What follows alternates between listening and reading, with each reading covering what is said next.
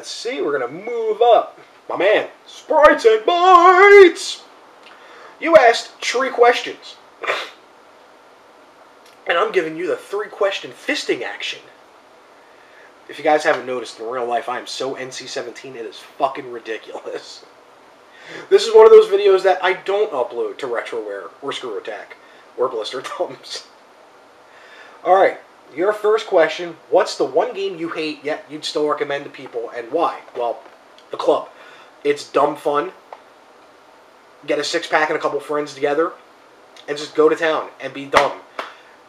Pretty much, that's all. It's just such a easy mechanic, it's easy gameplay, but still, it's quite fun to play and try to beat your friends and whatnot in it. It's thoroughly enjoyable in that aspect. If you try to take it as a real game with real things, then you're going to miss the point.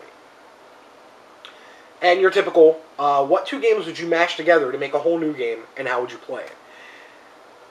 This is weird. It's probably been done already. I mean, that's what I think. Take the zombie aspect of the Call of Duty games, the Treyarch Call of Duty, with the zombies, where you're building fortifications and defending it. Mix it with SimCity. And this is what I say. By night, you're defending yourselves against the zombies. By day, you're actually trying to build fortifications and get supplies and ammo and food so you can stay hungry. So you have to, kind of sort of build resources, like real-time strategy. And then at night, once that happens, you have to go back and forth and defend the base, so to speak, against the zombies that always come out at night. It would play like Call of Duty Zombies at night, and then at day, it would kind of play like a mix of SimCity and ActRaiser. Where you have to go out and collect resources. So you can further build better fortifications and make sure your people are fed and not angry, and you have to control riots and stuff like that, and there's the whole political aspect of the town and whatnot. So that's what I would combine. 2 games to make a lovely baby of zombie SimCity. And finally, you asked eggs and bacon or tuna and sweet corn. Eggs and bacon. Bacon, bacon, bacon, bacon, bacon. Replace the eggs with bacon and you have bacon on bacon, and that's a bacon love in action that I would bake the bacon on. Thank you for the questions, by the way, guys. Game Storm. Haven't played an RPG in so long. I don't have time either. I discovered that. And I discovered that a few years ago when I actually wrote a little column on, and I put it on my Facebook page, which I'm going to link right here. It was called Sensible Grinding in Gaming. And basically I just allude to the fact that as I'm getting older, I can no longer grind out all the epic gear and stuff. I just can no longer do that.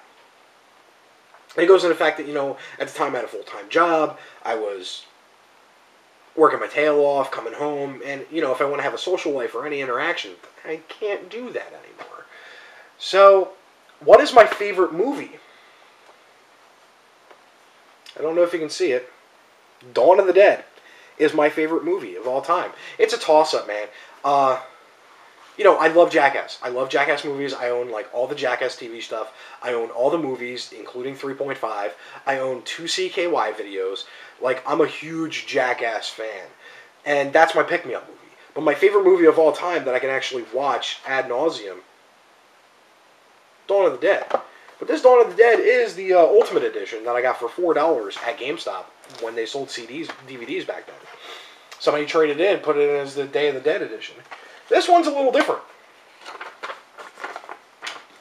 I have my New York Zombie Walk signed by George Romero. He is still my favorite director of all time, and I will support all of his movies to my dying breath. I can see the faults in some of his movies, no doubt. Land of the Dead was a little bit of a disappointment for me.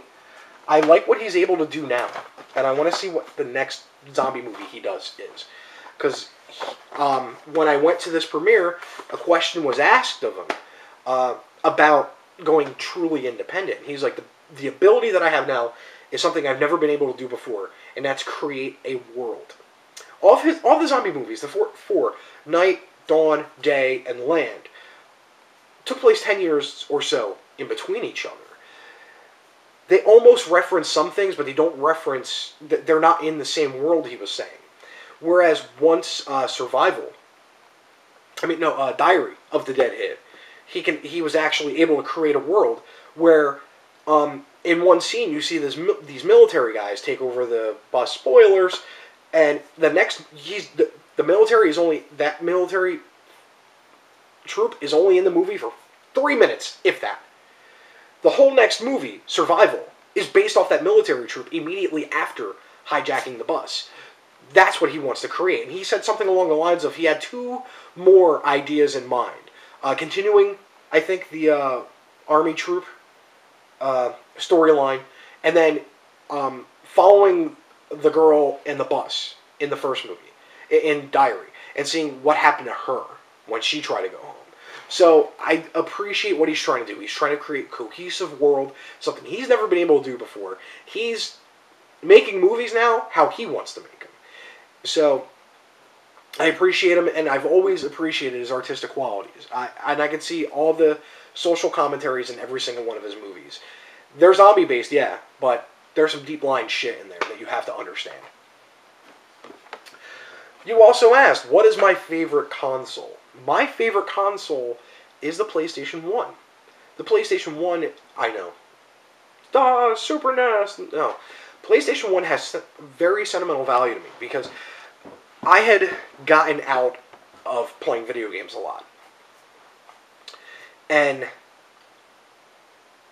it had been like a couple of years since I played video games. And then literally Resident Evil 1 on PlayStation 1 came out, and Metal Gear Solid 1. I picked up those 2 games, and curtains. I was addicted to video games again. Metal Gear 1 more so than Resident Evil 1. I played Metal Gear 1 to the point where I could have legitimately beat the game in an hour. I played the game that damn much. I wish I took speedruns of it back then, but hey, we're talking, over 10 years ago. I didn't know these things. I could probably still pop it in today and still at least do some kick-assery in it, but it would take me a while to get to that point. But PlayStation 1, because it got me back into gaming. Then, the Final Fantasy 8 and 9 happened, and boom, gamer again.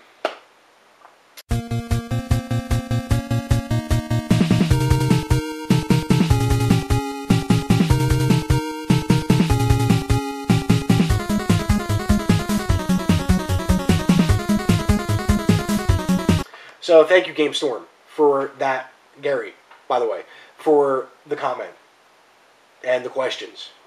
And I hope you appreciated the answers, because I did. Gamer Emporium asked a few questions. The first one, do I do game trades?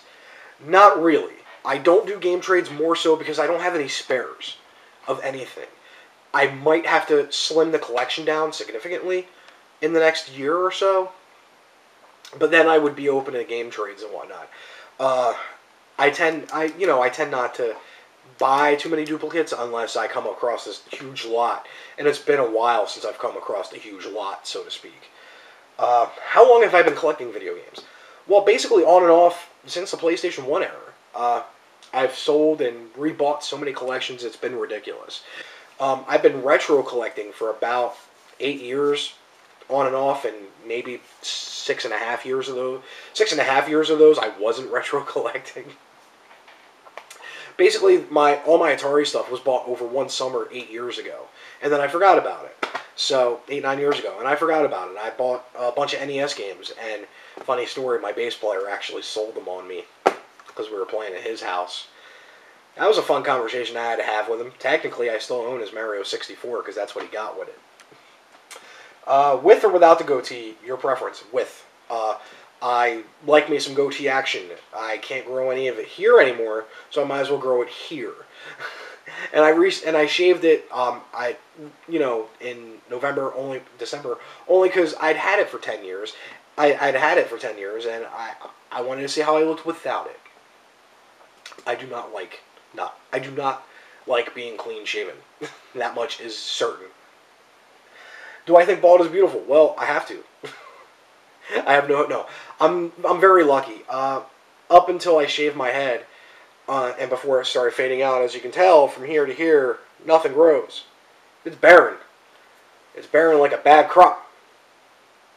But Before then, I had very long hair. It was past my shoulders, and I had this Charlie Brown patch up. It was bad.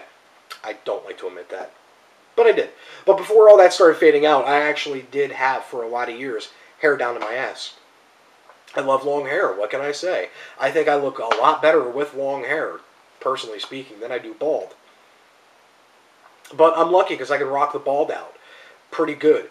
I know a couple friends that have tried and should never, ever take the pick to their head ever again. Not for nothing. Sometimes bald ain't for you. Thankfully, it is for me because I had no other choice in the matter. And why am I awkward in social situations? Well, I hope the last 32 some odd minutes of it have proven why I'm awkward in social situations. I am not the guy that you want to meet your normal-ish friends to. I don't want to be brought to a party where it's just a bunch of normal people going, "Oh, hey, how you doing? I'm not," and I'm sitting here going like, well, look at some of the Rocky Horror pre-shows, and the things that come out of my mouth generally, for the most part, aren't scripted. That's me being me. Or my friend who writes it, Tyler, knowing fully well what I would say in that particular situation. So, I'm a very NC-17 rated guy, and I do tend to pull it in and rein it in a little bit for the YouTube audience. I don't think YouTube would appreciate some of the things that I have to say. Or do. I mean, the Attack of the Movies 3D review, that is my style of humor right there. And it's got my favorite joke I've written in a year. That type of it's crazy. Like the kid who used to eat his dog's hair and his G.I. Joe, and then 2 days later shit Chewbacca out. Yeah, that type of crazy. That's a killer line. I so want to use that in one of my movies that I do, other than a game review. No more questions. I'm going to check my email real quick. Nope, that is it. Basically, thank you guys for this 33-minute, it's probably going to be split into 2 parts, Q&A session. That is me being me. As always, this is Dahmer's Cool Stuff. Comment, rate, subscribe. Boom. I love you guys from the bottom of my heart. I really do. Thank you for all the submissions. And remember, if you think I missed something, leave a comment down in this video or in part 2 or in part 1 or whatever, saying, hey, answer this, and I'll make a part 3 or something like that. This is Dahmer's Cool Stuff, and as always, do good gaming. And don't drink the yellow snow. I fucked that up.